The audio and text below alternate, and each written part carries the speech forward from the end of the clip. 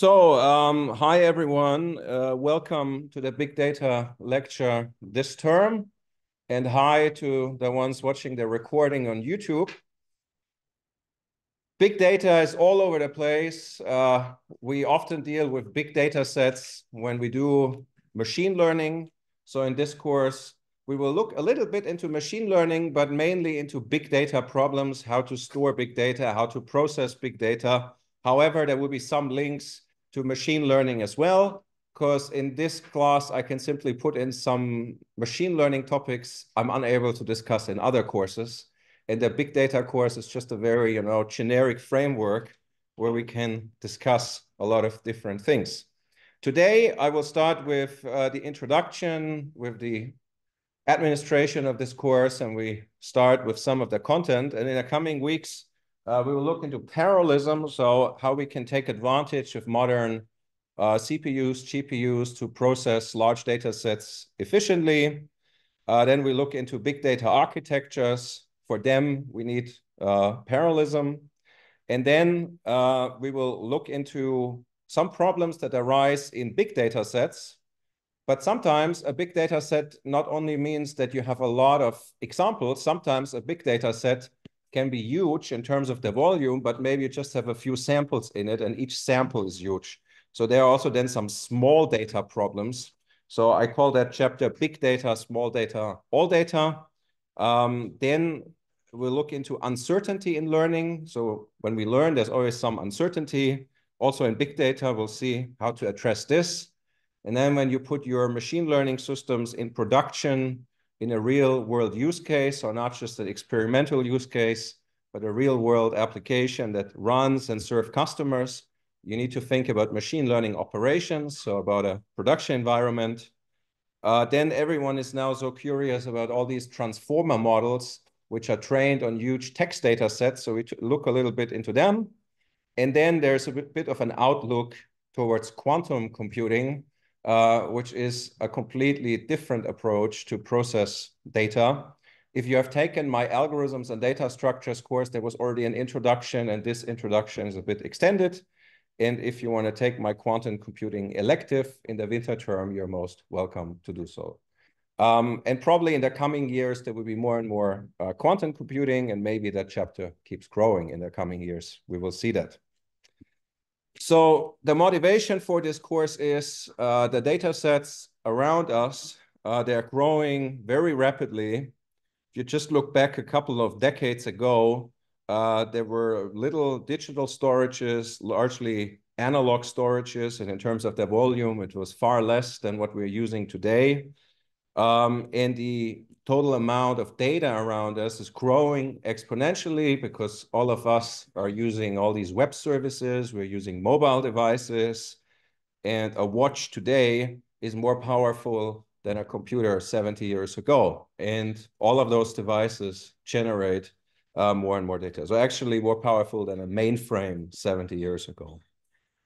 So the amount of data is growing exponentially, so we need a lot of storage, and we also need to process the data eventually. So in the context of our department and degree program, we're focused on AI. So there will be some links to AI and machine learning in this course, and we'll discuss how we can process big data efficiently. So what does big data actually mean? There are numerous definitions. For example, Wikipedia says that big data is a field that treats ways to analyze, systematically extract, inform from, or otherwise deal with data sets that are too large or complex to be dealt with by traditional data processing application software. So we want to do something with the data, and it's just so much data or so complex, we cannot just use what we would usually use, maybe just a single computer or something, but we need to do something different. And in the context of big data, you often see those three V's, which refer to this domain. So one V stands for volume, which means we have a lot of data. Then the second V means variety, means not just the same data, but some diversity in the data. And the third V stands for velocity, which means it's probably not just static data, but data that has been collected over a longer period or time series data, something like this.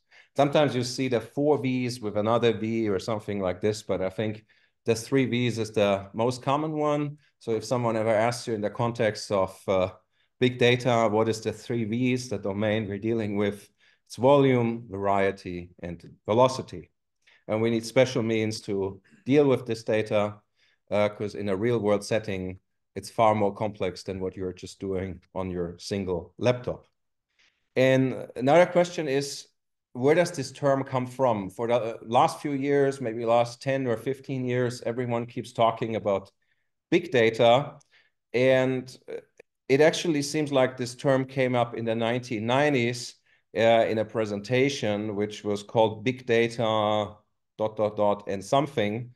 So this presentation seems to be from 98 or something, and that's where the term big data was most likely coined. If you ever find an even earlier reference where this term big data has come up, let us know, and I'll be happy to update it. So it's actually nothing new, but I guess in the 1990s, big data meant something that is substantially smaller than big data nowadays.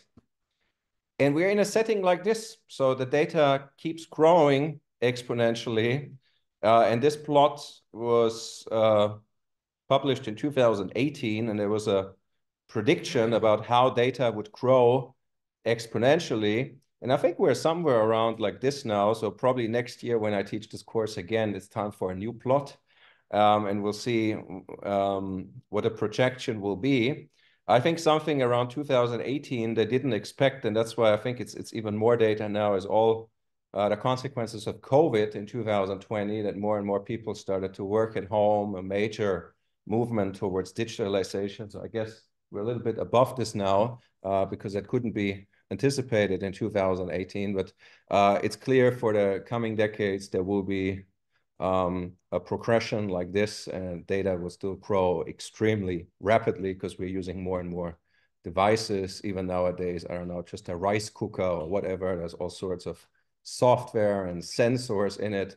My wife just bought a super expensive rice cooker, and probably lots of high-end sensors and data analysis in. So, and we're having more and more of these devices now, not just a phone or a computer.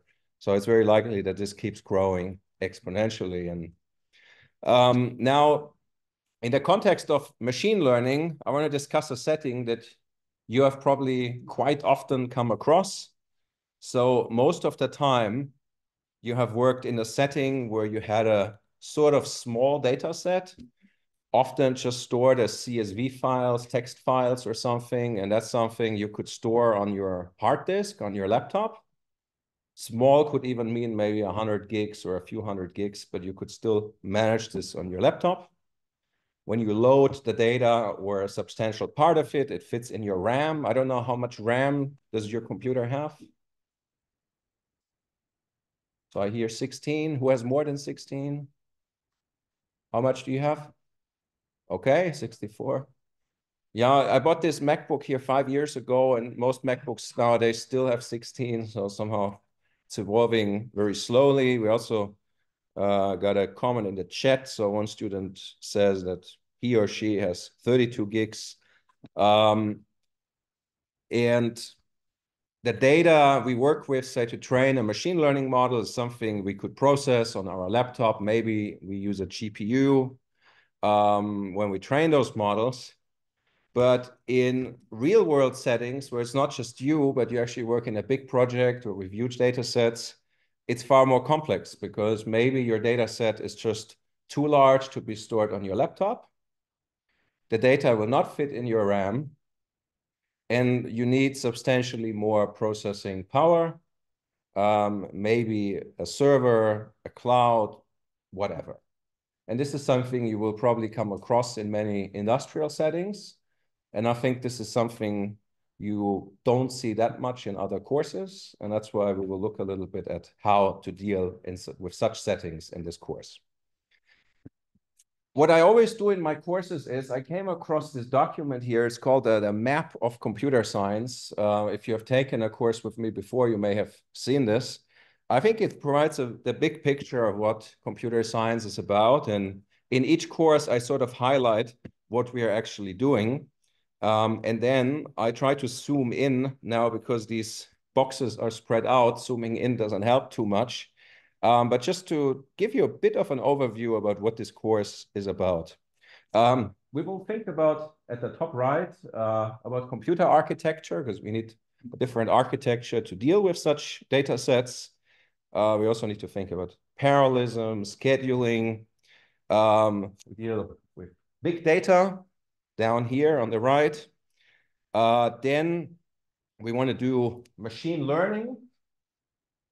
And we're in the field of AI.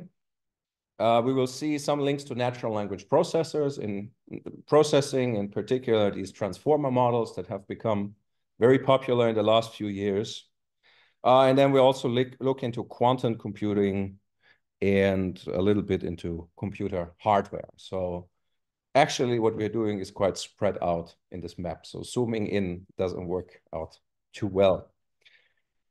This course has various objectives. We will discuss theory, but also applications. We will look into concrete data architectures, frameworks, libraries, and tools.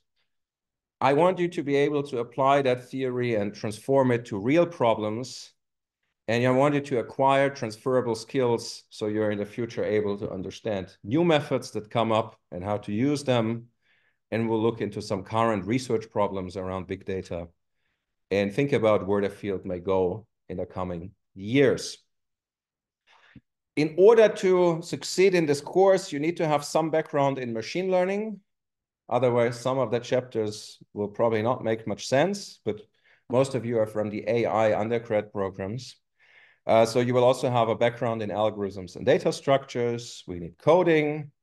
I assume that you know the foundations of relational databases, but that's one of the courses you have taken already. And obviously, we need some maths to do all of this. But in any case, if you have questions, ask for help.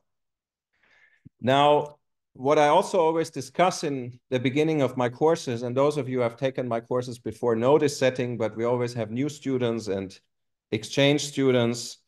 Then there's a workload for this course. Concretely, this course comes with 2.5 ECTS because the big data course is a half module. The other half is from Professor Wahl, who teaches deep learning. So we're just doing the half module big data here. The whole module is 5 ECTS. Then there are about 7 weeks of lectures because we do lectures half of the term, and the second half there are seminar presentations. They will be on one Saturday. Maybe we also need a Sunday. We'll see how many students sign up eventually. The dates for the presentation are already in the iLearn course, so you can look them. I don't remember them by heart. So block them. We'll try to do all of this on the Saturday. Maybe we need a Sunday. We'll just see how many students sign up with the presentation. And now 1 credit point, 1 ECTS is an average 30 hours of workload during the term. So 2.5 credit points. It's around 75 hours of expected workload for this course. That means we're just spending a minor time here in the lectures, and you're spending far more time on preparing for the course, preparing your presentations, doing revisions, further readings, and not just sitting in class and coming and listening to the others' presentations. So there's some workload, yes. The lectures will be finished end of April or middle of Yes, so the lectures are about half a term. And then you have time to prepare your seminar presentation. And that's why we're meeting then on a weekend to do all the seminar presentations. I tried in the past to do the seminar presentations during the term, but then you have little time to prepare. And I want everyone to have the same time to be able to prepare, because in the last setting, some students had 2 months more than others to prepare the presentation. I don't think that was so great. So we're just doing the presentations on a weekend. And during this preparation for your seminar presentations. We don't meet here, but if you have questions, you just make an appointment with me, and then we meet for the seminar presentations. There's the other half module of Professor Wahl, who teaches deep learning. I don't know if you have met him already, maybe yesterday or something. And the examination is your seminar presentation. So for the big data part, if you take also Professor Wahl's half module, you will get a mark in his module and in mine, and then the average is your final mark. We have some exchange students who are only taking my part, so they only do my examination. And these seminar presentations will be in groups of 3 to 4 students, but we'll talk more about the seminar presentations and the marking in a few weeks. This year in the seminar presentations, we will talk about machine learning design patterns. So if you take a software engineering course, you learn design patterns like composite, strategy, factory. I guess you remember them, right? Or you've heard about them, design patterns in software engineering. This is like, something that is well known, but there are also now best practices for machine learning. And I came across this book 2 years ago. I think it's written by some Google data engineers, and they share some best practices about how they do big data at Google. And they came up with some design patterns. And we also have this book available through our library as an ebook. And I think there are like 30 design patterns in it, and those will be the seminar presentations. But I'll say more about this in a few weeks. The schedule is we'll finish the lecture part around end of April, early May. Then we will finalize your seminar topic, and then you work on the seminar presentations. If you have questions, I'm available via Zoom or in my office. And end of June, early July, so I put the exact date in iLearn. We're doing the seminar presentations. And one thing is very important, the seminar presentations will only take place on campus. There are no exceptions. I've seen this like 2 years ago, COVID was coming to an end. And I said, well, you can still present online if you have an excuse. And then suddenly, the big data seminar killed 20 grandmas. So 20 students had to take the presentations online. So this year, I want your grandma to survive the big data seminar. So we're only meeting on campus. And I think your grandma will very much appreciate this. Yeah, it's always confusing if the grandma dies 5 times, So that's why only on-site. And I think the on-site setting is far better for discussions. So we'll only have the presentations on site.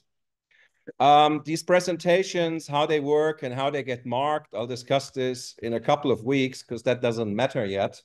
But I mentioned Google and these design patterns. This year, we will also have a guest lecture online from a friend of mine who works at Google. I worked with him like 12 years ago, and he rose through the ranks at Google and became one of the leaders of site reliability, meaning they make sure the production environment runs reliably. He's one of the top people there, and he'll give a guest lecture online sometime in May. You'll see some real big data use cases from him. But there's more details about when the lecture takes place. I'll let you know. This lecture is quite a collection of different topics from various books. So there are a few recommendations here, books that could be helpful for further reading. But the course is just extremely diverse. So there are also sometimes footnotes or references to further readings. But for deep learning, typically you need big data sets. And this is now my favorite deep learning book by Bishop and Bishop, which just appeared end of last year. There's a good ML Ops book, a database internals book I find quite good, and the Encyclopedia of Big Data Technologies, but these are just recommendations for further reading. The course is quite self-contained, but sometimes there are some papers you should read until next time, and I will specifically mention this. Here are the references. I recorded this course last year, and if you take a look at the recordings, you will see quite a lot has changed this year. So I used the Christmas break to make some major changes to this course. I've added a new chapter, which I call Uncertainty in Learning, because learning is very uncertain, and we want to be able to quantify the learning or assess how good a hypothesis is, and not just by, I don't know, calculating the R-squared error or some other stuff. There's some good methodology to assess uncertainty in models. We'll discuss this. So this is totally new this year. Transformers are all over the place. So I have massively extended that chapter. I've extended the quantum computing chapter. And when I taught this course for the first time a few years ago, this was for students who did a fast track AI bachelor's here, which we only offered once. And they didn't have a background in database fundamentals. So when I created this course 4 years ago for the first time, I discussed, or since then, I also discussed database fundamentals. But now we're running this regular program, and all of the regular students have definitely had an intro to databases. So I have removed that. If you have never come across databases, there will be some references for you to catch up. But I think we should just eliminate this revision of database fundamentals and focus more on transformers, quantum computing, and uncertainty in learning. Now we are progressing with the motivation for this course, and there are various companies that have built completely new business models in the last few decades, like Uber, Airbnb, Netflix, Alibaba, and they all have something very strange in common. They don't have a lot of physical assets, at least Alibaba in the early days, which was more like eBay. But we can focus on Uber, Airbnb, Netflix. So Uber is the largest taxi company in the world, but they don't have a lot of taxis on their own. Airbnb is the largest hotel in the world, but they don't have rooms. And Netflix is the largest cinema in the world, yet they don't have actually physical assets, but they stream. So low physical assets, but extremely profitable and easily accessible. And what else do they do? In which are they strong? What do they have in common aside from low physical assets and high impact when it comes to big data? Any ideas? Yeah.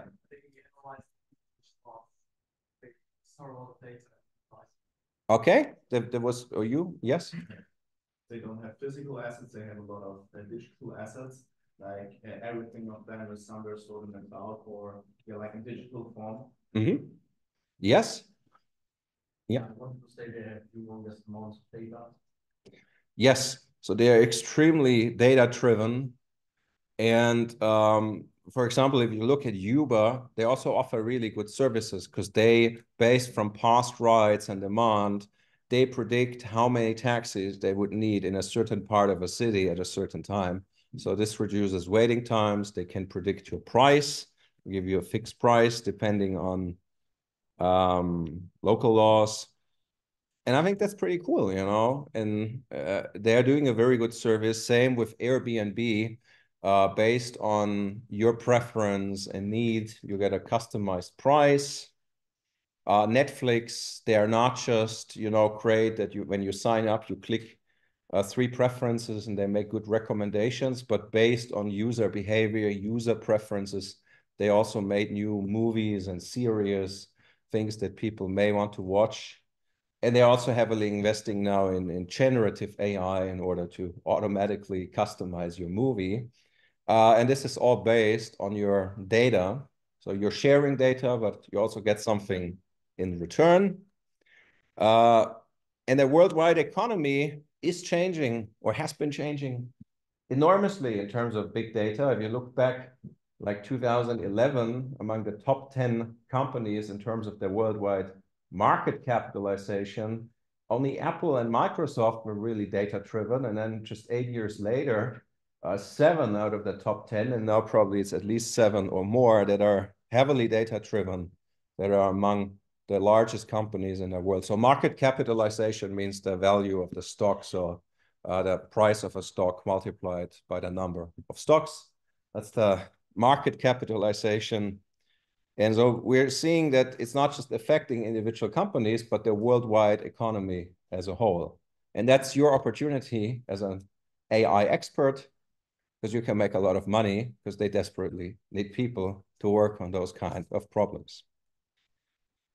And there are all these plots you find on the internet, like an internet minute. So how much data is created through the internet, like 190 million emails are sent per minute, 19 million text messages, almost 200,000 people tweeting, and now 4 years later, it's probably even more. And that data needs to be stored, processed, analyzed. So you need more than just, be able to use scikit-learn on your local laptop. You need extra knowledge. And that's what this course is about. We also see that while there's a big shift towards the cloud, more and more data is stored and processed in the cloud. We'll also talk specifically about cloud when it comes to big data architectures in a couple of weeks, because the cloud has pros, but also various cons. We'll discuss this a little bit and see what the cloud is useful for and what the cloud is maybe not useful for. And we see that nowadays we generate massive data sets, not just in the US or Central Europe, but also in other parts of the world, in particular in China, a country that has invested enormously in AI and big data in the last 10 to 20 years. And I'll share some of my insights in big data with you now, some of my personal experiences. So we had this CERN Spring Campus last week here. Was any one of you at the CERN Spring Campus? Okay.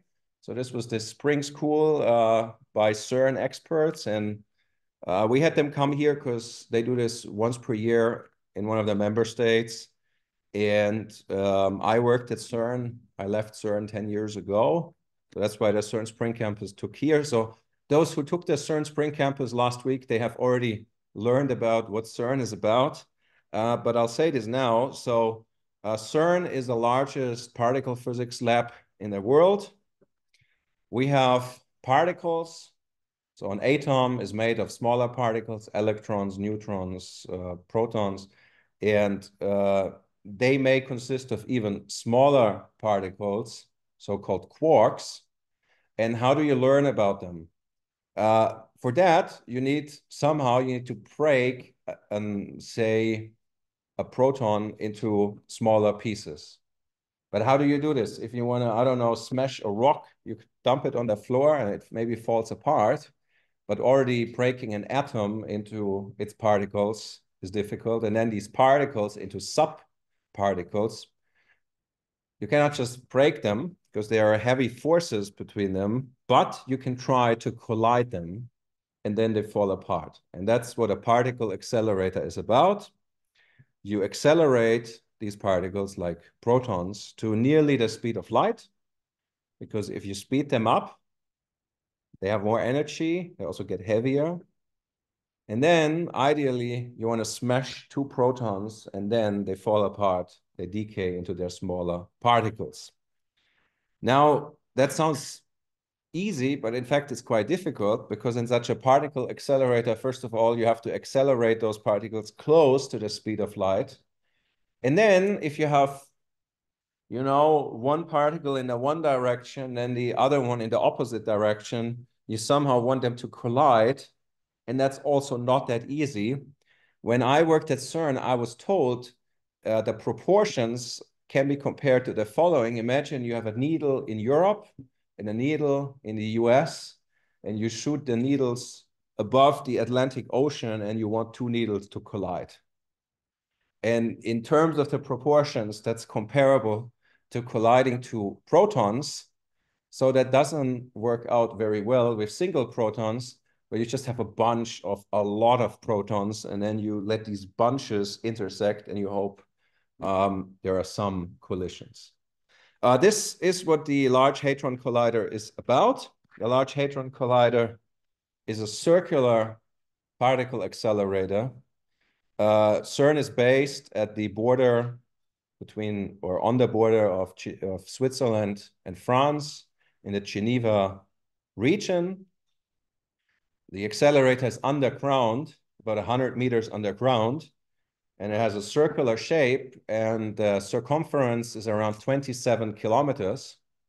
Why is it that large? Because then you can accelerate even better. CERN started initially with very small particle accelerators. You can also see this around here. And they were used for experiments in the past. Nowadays, they're not needed anymore for experiments. They're just used for pre-acceleration. And the rule is the smaller the particles you want to investigate, the larger or the more energy you need, and then typically the larger your experiment would be. And eventually the Large Hadron Collider is nothing else but a very large microscope. So you use a microscope in school in biology to learn about cells. And then if you want to see what's smaller than cells, you need a much bigger microscope. And here, if you want to look at subatomic particles, you need an ever larger microscope. And this is what the accelerator is about, to accelerate. And then you have these 4 detectors, which are CMS, Atlas, LHCb, and ALICE. Those are big installations underground in which you collide, and then they measure the decay. And then, now we're coming to the big data part. They are collecting massive amounts of data, and those data sets need to be analyzed in order to determine which subatomic particles exist. And around 11 or 12 years ago, the Higgs boson was confirmed that it exists, which was the last quark left from theory that had not been found yet in an experimental setting, and that was confirmed, yeah, around 11, 12 years ago. Now, this is a big data problem because you have these detectors and they generate a massive amount of data. So when I worked there 10 years ago, it was something like that they, or I want to make any guess, you want to make any guess, not the ones who took the CERN Spring Campus, but say you run this machine and you do all these collisions in the 4 detectors, how much data does that generate per second? Yes? Okay. It was, in fact, 10 years ago, around 1 petabyte per second. So 1,000 terabytes. Enormous, you know. You're unable to store that data. And nowadays, it's even more data because they've enhanced the experiments. So those of you who took the CERN Spring Campus last week, you may have seen that they talked about all these triggers and pre-processing, that they partially use GPUs. Anyone remembers this from last week? Who was there? Yeah, because Derek talked about that. So you need to do heavy pre-selection of the data and then only store the most relevant data for further processing. When I worked at CERN, the data center there could store in total about 100 petabytes. But since these experiments have been running and they've been more complex now, they've also built new data centers. Eventually, it's a huge amount of data to be stored and to be analyzed. And CERN is probably one of the prime examples for that. You're probably wondering, what is all of that useful for? It's fundamental research. Applications are not the center of CERN, yet there are numerous applications that we're using every day now, like in medicine, in radiology, and all of you are using the World Wide Web, which actually came from CERN. The internet came from the US military, but there were different protocols. It was difficult to exchange data. It was even difficult to exchange data within CERN among the different research groups. And then they had collaborations with other institutions around the world. And then Tim Berners-Lee, he actually came up with the World Wide Web proposal to define a standard of how to exchange data within CERN and the particle physics community around the world. And within a couple of years, it's been deployed all over the world. So it was just a helper for CERN, in fact, to exchange data among the research groups. And now all of us are using the World Wide Web. So this is about CERN, and I also want to share a big data use case with you. So I worked at CERN on mainly on search engines, because CERN also has a lot. So I didn't work on the accelerator, but CERN has millions and millions of documents, and they need search engines to go through these documents, index them, find some interesting information, which was part of a larger document management system, which needs to collect the data and store it and process it. And I worked in that team, but I mainly worked on the search engine for all the documents at CERN. Then there's another use case I worked on. It's about detecting electricity theft. So electricity theft is a huge issue all around the world, but it's in particular an issue in emerging markets. And what people do is they tamper meters, they tamper with other infrastructure like transformers. They may bypass metering equipment. They could arrange invoicing problems, whatever. So the goal is always getting electricity without having it recorded by infrastructure. If you just plug in your computer at your neighbor's power outlet, that's not considered theft in terms of the utility because it's just charged to your neighbor then. It may still be theft between the neighbor and you, but the utility doesn't care because it's finally recorded that someone consumed it. So we care about it that it's not recorded by the infrastructure. And there are many instances how you can do electricity theft. It's a big issue. It's a loss of revenue and profit. Also leads to an unstable and unreliable power grid. And there are various studies for emerging markets, countries like India, Pakistan, Nigeria, and they say it's up to 40% of the total electricity distributed there that disappears through fraud. That's a big problem, and eventually this loss of revenue gets charged to all the honest customers. But if you have people manipulating power infrastructure like this, it also leads to major issues in power supply and reliability of your grid. In Germany, it was always assumed that this was around 1% of the electricity distributed. But utilities told me during COVID that this went up to something like 2% or something like that. So it's growing or was growing, but still we're far away from the 40%.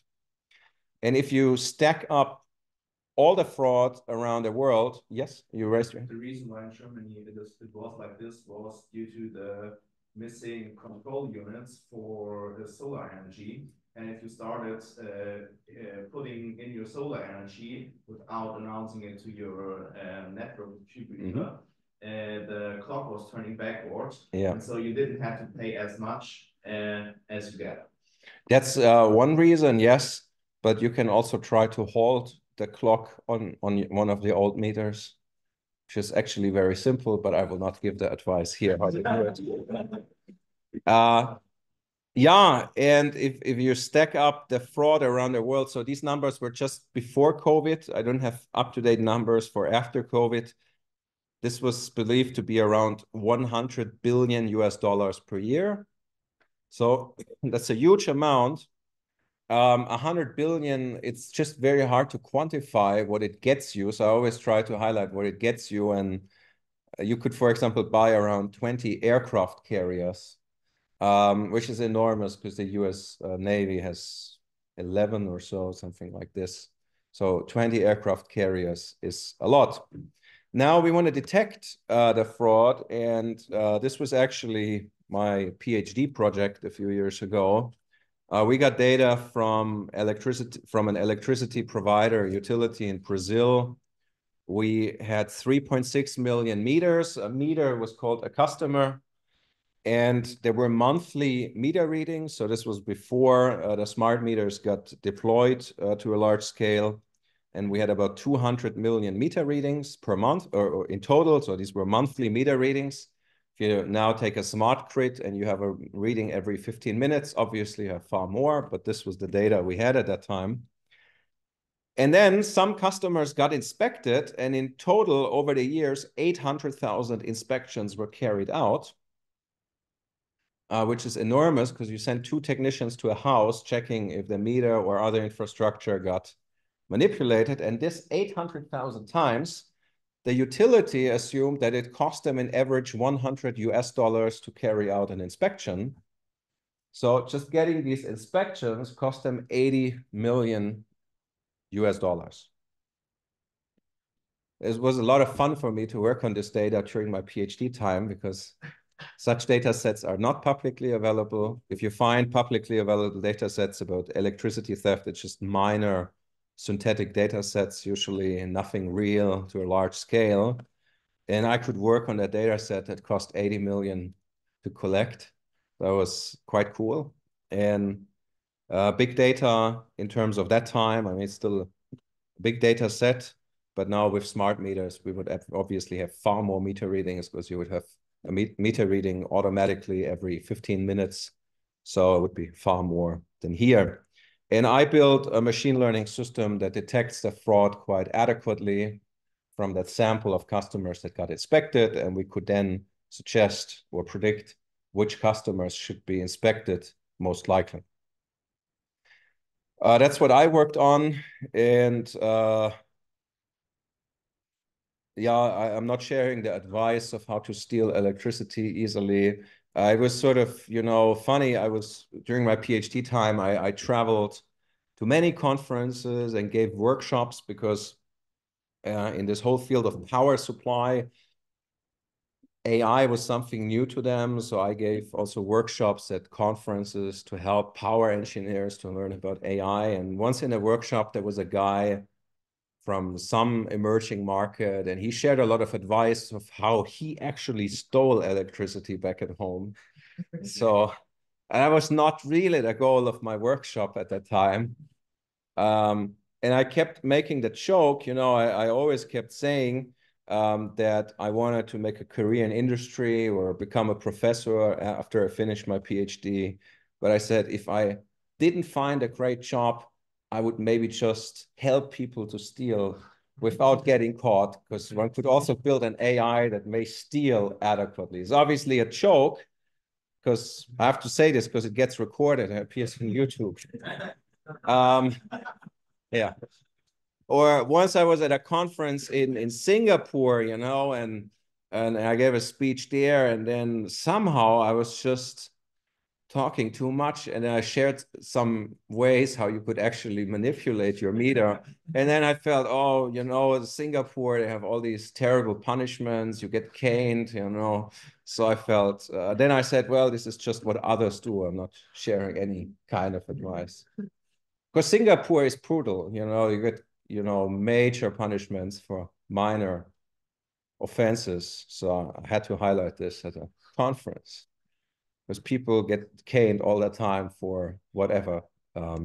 Yeah, so these are some of the big data use cases I have worked on. Obviously, many more. I just wanted to share 2 big data settings with you. And this was the introduction. And I want to know from you if you have any questions about this introduction or the organization of the course or what we will be doing in the coming weeks, if there's anything you would like to know. Also checking our chat. Just have a few students in the online session. Most are here on site, which is good. So I guess there are no questions, and we can already look a little bit into the next chapter. So what I said is we want to process big data sets. And for that, we need, in order to work with big data sets, process them in architectures, we need to know about databases. But this is what I'm assuming this year, that all of you have some background in relational databases. When we go into chapter 3, I would just say 2 or 3 slides about relational databases so that we're all just on the same page, but there's no proper revision. And just having a big database is not enough, because if we just use one core in our CPU to process all of this, we will never finish. And that's why we need to think about parallelism. And I know there's a little bit of parallelism discussed maybe in your operating systems class, but not that much, right? In the past, I taught a programming 2 lecture. And in that, I discussed a lot of parallelism, but I felt most of my colleagues did not. So when I then started teaching this course, the big data course, and I didn't teach the programming 2 anymore, I felt I should move just this parallelism content to this course. And we're just making sure that all of us are on the same page when it comes to parallelism. Who of you feels that that so far you have had some good exposure to parallelism and multi-threading? Okay, what have you done, for example? Lot of parallel computing regards learning or something as well as far as computer systems. Yeah. Okay, good. But for most of you, you've also raised your hand, or? Yeah, but also like for in the technical semester, I worked a lot with big data, and therefore parallelism is a must, especially with playing on the GPU and server. Yeah, good, because we will also talk about GPUs and all of this in chapter 3, but we will start with the foundations of parallelism now, and we still got a few minutes to start with this. We will look into 2 terms that are often used as synonyms that are confused: parallelism and concurrency. We'll discuss them in a moment. Then we'll see how to create threads and processes. And then it's interesting, if you know how to create a new thread, it doesn't work very well in Python. For those who have done big data, or have you come across this, the global interpreter lock? Yes, but only passively, because most of the parallel, it used CUDA also. I didn't have to deal with it as much, but I came across it. Yeah, so the global interpreter lock is some limitation in Python. There are some ways around it, but there are also some good reasons why it exists.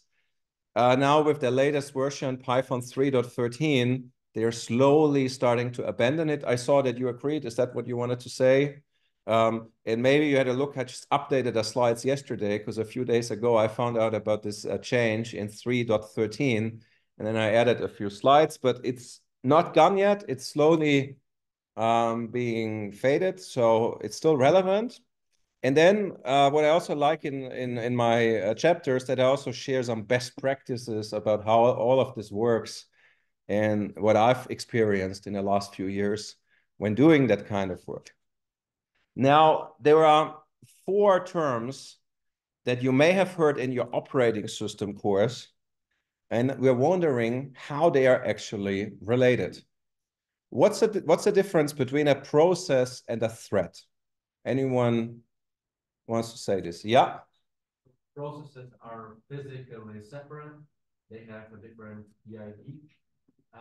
And threads are basically small units inside of a single process. And the major difference is sharing memory space, which processes don't. They have a unique space for memory, and threads share the same memory space with them. Yeah, that sounds good. So I have a process, and in that process, I may have 1 thread or multiple threads. And within that process, these threads share the memory of that process. But if I have multiple processes, they use separate memory in the RAM, because the operating system separates them. Both are a way towards parallelization, because say if I have a process and 2 threads, I could ideally run these 2 threads each on a core. So this would run in parallel, but there are various limitations and issues, because these threads in the same process, they share memory, and this can lead to all sorts of problems. That's why there are typically some locks or other constraints. I could also just fire up multiple processes and they run separately, but creating a process is more heavy than creating a thread. So there's some good reasons. And then once you have processes, actually, that you have processes in sharing data, it gets more complex. You can do it, but they need to communicate, but they don't have the same frame in the RAM that they can share. So there are pros and cons for both of this. There was an attempt how to define these terms in a Stack Overflow article, but there are actually 2 more interesting terms that are often confused: concurrency and parallelism. Anyone has an idea of how they could be distinguished? Because a lot of people use them as synonyms. So I guess you have a suggestion? So the way I view parallelism and concurrency is that you have tasks that can be done in parallel. For example, if you have two people and you have two tasks, you can give those two tasks to those two people, and both of them ideally will be doing them simultaneously and in parallel. And concurrency is then something that is a little bit harder to explain, because concurrency is it's a way of making it look like it runs in parallel, because by nowadays the computers are so fast that you can, for example, do one part of the task, wait a little bit, and do a second part of the task, and those context switches are going to be so fast that for a human it will look like they work in parallel. Okay, yeah, so because this is also recording, but the mic is too far away from you. So parallelism, you said, like you have two people doing something differently, and in parallel means you have two cores or two CPUs where this is done at the same time. And concurrency, for example, how I see it is, say you have one core and you run one thread and then one thread, or one process, then one process, so they can share time. But real parallelism would be that two things are really running at the same time and not slicing the time. I also saw another hand raised. I don't know if you want to share.